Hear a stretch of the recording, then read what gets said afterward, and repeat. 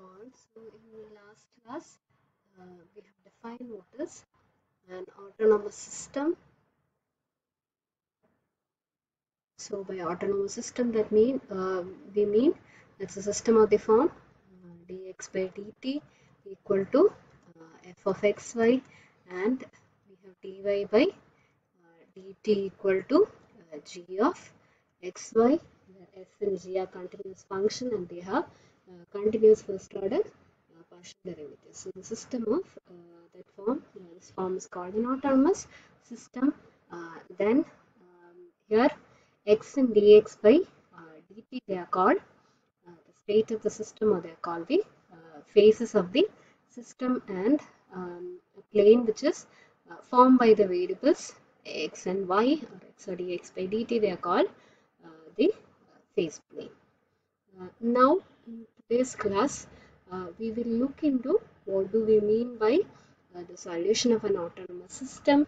Then we look at what is called path or trajectory of an autonomous system, and then we'll define what is called a critical point. So using this critical points, we basically uh, study about the autonomous system, or we'll get an idea about the solution of the autonomous system. അപ്പോൾ നമ്മൾ autonomous സിസ്റ്റത്തിന് എപ്പോഴും ഒരു explicit ആയിട്ടൊരു solution കണ്ടുപിടിക്കുന്നത് easy അല്ല.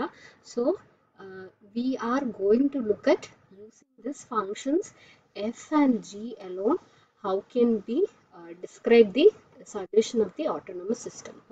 We are given this equation of the form dx by dt equal to f and dy by dt equal to g. ഈ എഫിൻ്റെയും ജിയുടെയും behaviour അനുസരിച്ച് എങ്ങനെ നമുക്ക് ആ സൊല്യൂഷനെ പറ്റിയുള്ള ഒരു ഡിസ്ക്രിപ്ഷൻ ഫോം ചെയ്യാൻ പറ്റും. So that is the idea of our study. So for that, we'll analyze what is called the critical points. So in today's class, we'll define how do we get the critical points. So first we'll start with what is the solution, and then we'll arrive at what is called critical points. So that is what we'll be doing in today's class. So in the last class, we have seen what is phase. So we have defined autonomous system, then we have seen phase, and we have seen the phase plane. And now here we have t as a parameter. Now if t is considered as a parameter, then by solution we mean that is a pair of functions x equal to x of t. So that's a pair of functions x equal to x of t and y equal to y of t, which satisfies our given system.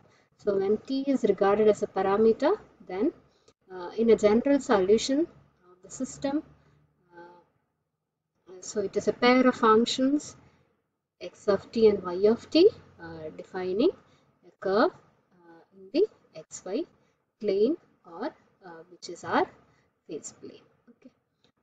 Now let us, so a solution is of the form a pair of functions x equal to x of t and y equal to y of t. Now let us define what is a path or trajectory or orbit, okay, for an autonomous system. Here t is a parameter, and as t varies, xy, the points xy is obtained. So the points xy will trace some curve in the xy plane, which changes according with the value of t. Depending on the value of t, we will get the values of x and y, and the path or the locus of these points xy is called as a path or orbit or trajectory.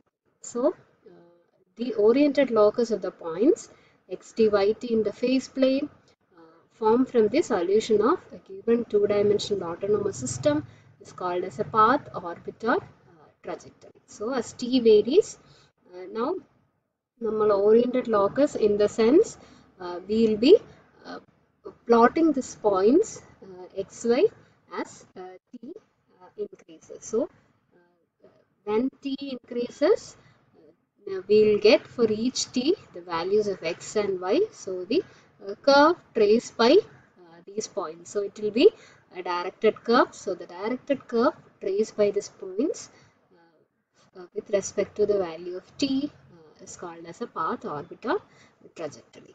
So your interlocus of the points x, y in the phase plane is called path.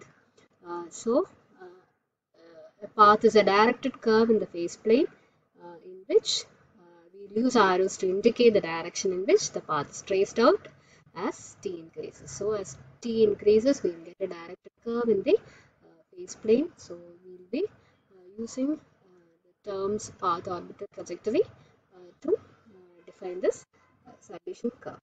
Now, when you have an autonomous system of the form dx by dt equal to f of xy and dy by dt equal to g of xy. So here f and g satisfies this condition. So f and g are continuous and they have continuous first order partial derivatives.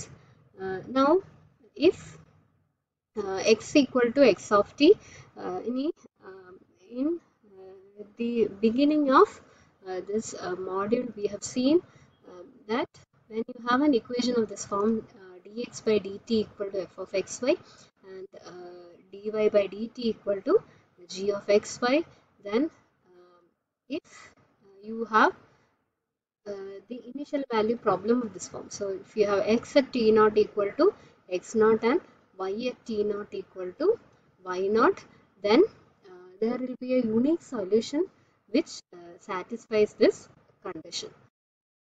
Means there is a trajectory or path which passes through every point x naught y naught in the phase plane. So I can take my condition to be x at t naught equal to x naught, y at t naught equal to y naught. So this x naught, y naught can be any arbitrary point in the phase plane. So corresponding to any x naught, y naught, there will be a solution curve which passes through the x naught, y naught. So for a given autonomous system, so we can find a path or trajectory which passes through every point in the phase plane. So there is a path or trajectory which passes through each point x naught, y naught in the phase plane.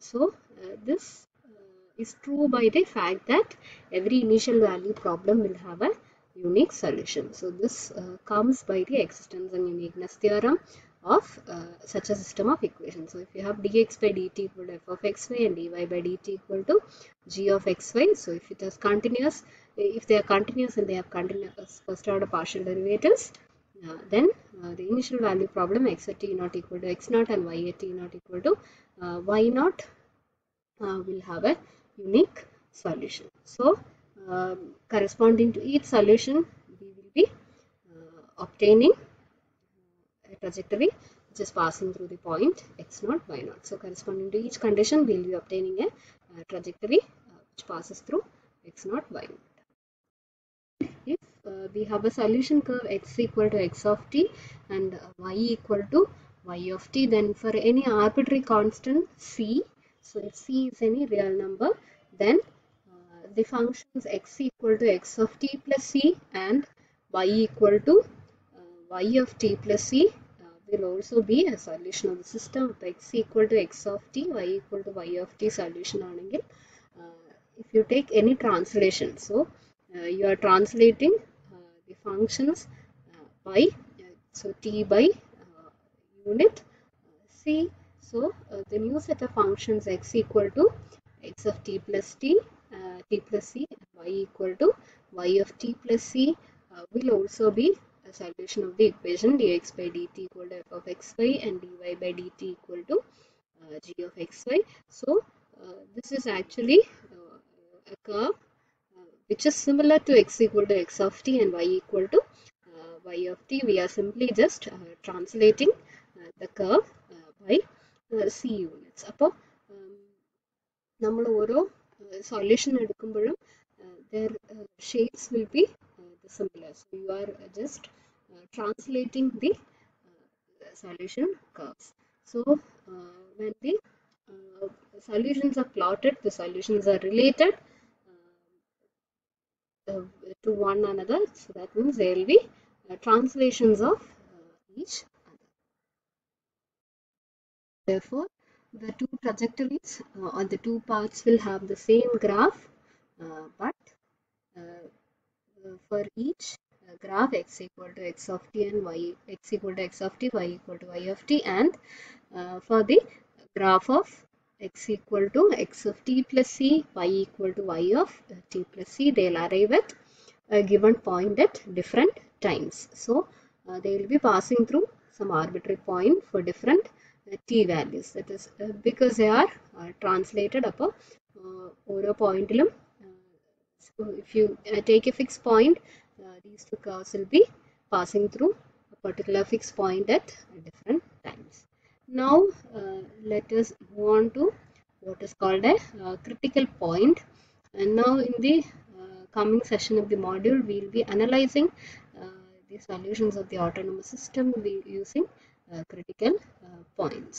So we can analyze the critical points depending on the nature of the critical points, and the critical points can be classified into different types. So using this behavior, we will make an analysis on the solution of the autonomous system.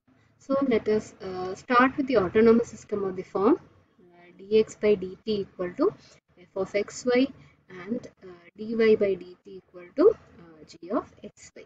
Now by critical point we mean there are points where x is equal to 0 and g equal to 0. So the equations must be satisfied simultaneously. So a point x0 y0 is said to be a critical point if f at x0 y0 equal to 0 and g at y0 x0 y0 must be equal to 0. So both must be equal to 0. So for example, if you have a system of the form dx by dt equal to f of xy and dy by dt equal to dx by dt equal to x plus y and dy by dt equal to x minus y, then the critical points are obtained by solving for the equation x plus y equal to 0 and x minus y equal to 0. Now as you can see, if you add both equations, we will get x equal to 0, and when x is 0, y will be equal to 0. So the critical point here is xy equal to 0, 0. So point x0 y0 which satisfies a condition f at x0 y0 equal to 0 and g at x0 y0 equal to 0 is called a critical point. We'll look at what is an isolated critical point.